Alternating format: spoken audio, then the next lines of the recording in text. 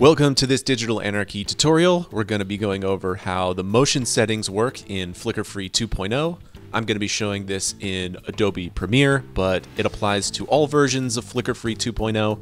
If you're working in Adobe Premiere or After Effects on Mac, Adobe has phased out support for OpenCL, so when you go to File, Project Settings, or Production Settings, General, you'll want to set the renderer to Mercury Playback Engine GPU Acceleration Metal. If this is set to software only, Flicker-Free won't be able to use GPU accelerated rendering. On Windows, you'll be able to set this to either CUDA or OpenCL, depending on what graphics card you have. So this is my clip with Flickr, and I'm going to apply Flicker-Free from my effects panel under Digital Anarchy, and the first thing you'll usually want to do is try one of the presets. If you have rolling bands on your footage, like this clip does, start with one of the rolling bands presets.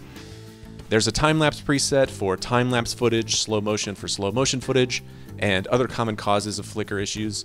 And a lot of the time the preset will just remove the flicker without making any additional adjustments. The presets listed under faster will render faster than the presets listed under slower, because the slower presets are using either the motion compensation checkbox or the slow option under detect motion. These options are helpful for removing flicker from shots that have a lot of movement either in the subject or camera movement or both, but will render more slowly. So if you're getting good results as far as flicker removal with one of the top presets, but there's a little bit too much motion blur or ghosting in the shot, then try one of the bottom ones under slower. In this example, I'm going to start with the rolling bands preset and have both motion compensation and detect motion set to off. And while this is going to do a pretty good job at removing the rolling bands, you can see this adds a ton of blur to the shot. That's because there's a lot of motion, the dog's moving, the camera's moving, and we have flicker removal, but we need to compensate for the blur. You can turn Flicker-Free off to see what the shot should look like and then turn it back on again. And now I'm going to change detect motion from off to good fast. This option is pretty effective at removing blur, and will add some render time, but not as much render time as the slow option. You can see it looks a lot better now, but if I turn Flicker-Free off, you can still see some difference, especially on parts of the shot where the dog is moving quickly. If you see this preset dropdown changing when you change these parameters, that's because when you set the settings to exactly match one of the presets, like these are the exact rolling band settings, it automatically sets the dropdown to rolling bands. And if you set the parameters to settings that don't match one of the dropdowns, it automatically changes to custom. But once you start tweaking the settings, it doesn't matter what the dropdown is set to. Anyway, to remove more of this blur, we can turn on both detect motion and check motion compensation. And now when I toggle Flicker-Free on and off, you can see that the moving objects in the frame look about the same, so this is adding flicker removal without adding motion blur.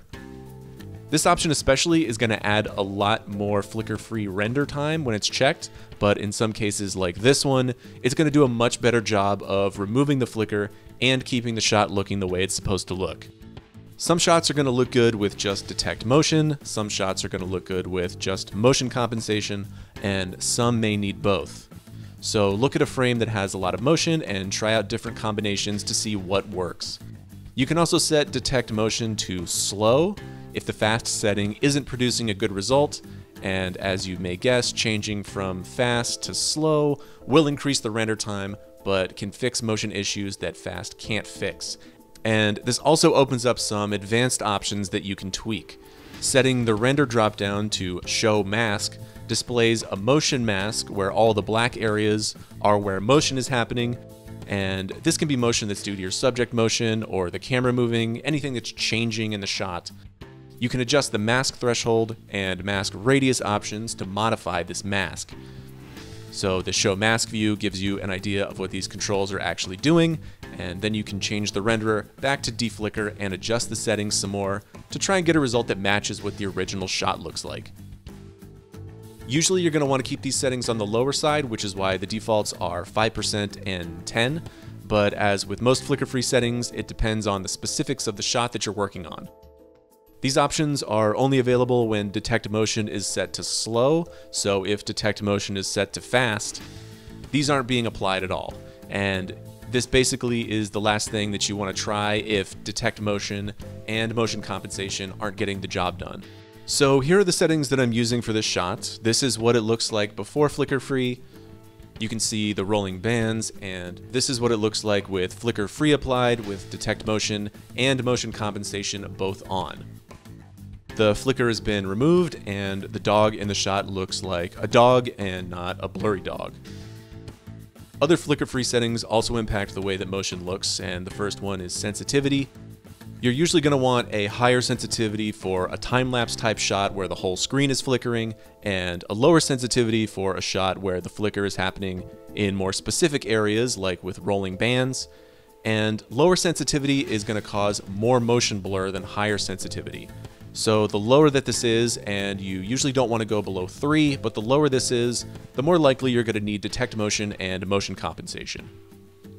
And then the time radius determines how many frames flicker free is looking at to try and identify the flicker. So when this is set to 8, that means flicker free is looking 8 frames ahead of the current frame and 8 frames behind the current frame. And the more frames that it's looking at, the more likely it is to cause motion blur. If you have fast-moving flicker, you can decrease the time radius. You may need to increase this all the way up to 10, which is the max. The higher this setting is, the more likely it is to cause motion blur, and the more likely you're going to need to use detect motion and motion compensation to remove the flicker without blurring the shot. So, a lot of the time, the flicker-free presets will do a good job fixing the shot, but if they don't, the main trick is to balance these different settings so that you get enough flicker removal without changing the way the shot looks. If you have a clip that you're having trouble finding the right settings for, you can send us a sample. 10 to 20 seconds is a good length to send us, and we can test flicker free on it to see if we can find settings that work. You can send clips to cs@digitalanarchy.com and download a free demo of flicker free or any of our other plugins at digitalanarchy.com.